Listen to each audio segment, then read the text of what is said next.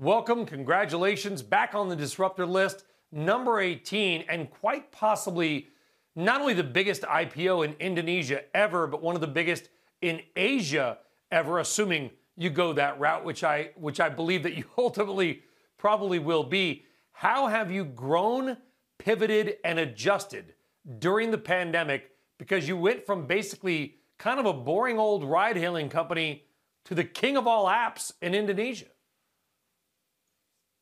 Thanks for having me, Brian. And it's an honor for us to be on this list on the second time, actually, with such amazing companies, many of which we continue to really look up to. And it reminds us, how far we have yet to go to really get to where we want to be. Look, from day one, Gojek was actually, not just a ride-hailing company. We started with by looking at the motorcycle taxi driver as a human being who could do many things to solve customer needs in gridlocked Jakarta and here in Indonesia. And that approach is what allowed us to be a pioneer in this space. So even though most people in the early days probably knew us as mostly a ride-hailing company, we've been offering everything from ride-hailing to food delivery, package delivery, grocery deliveries, on our driver platform from day one.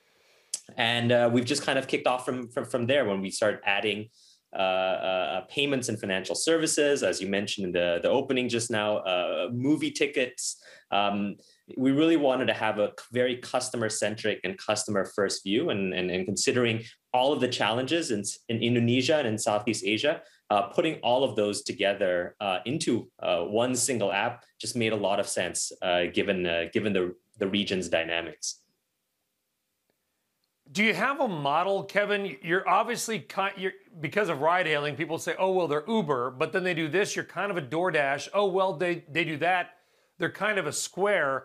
On the payment side, do you have a company that you look at and say, that's who we want to be, or are you kind of trying to be the best parts of a few different big names?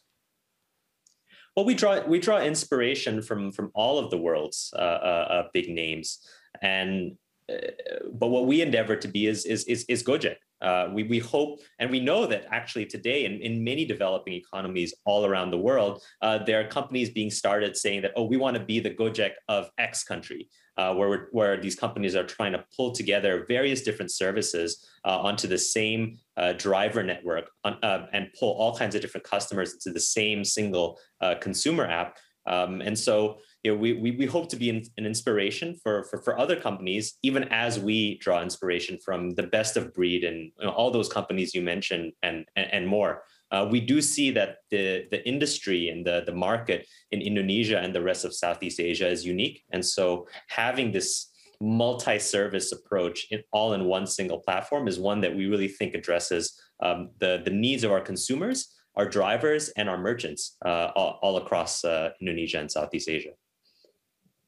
Well, you just did the biggest deal in Indonesian history, buying Tokopedia. Now you've got what's called Go2. I see what you did there. Gojek Tokopedia is almost a perfect match for a PR person. Go2 Group, why do the deal? What is Go2, and what will Go2 be going to do? Let me clarify that, Brian. We did not acquire Tokopedia. This is actually a combination of equals between the two companies.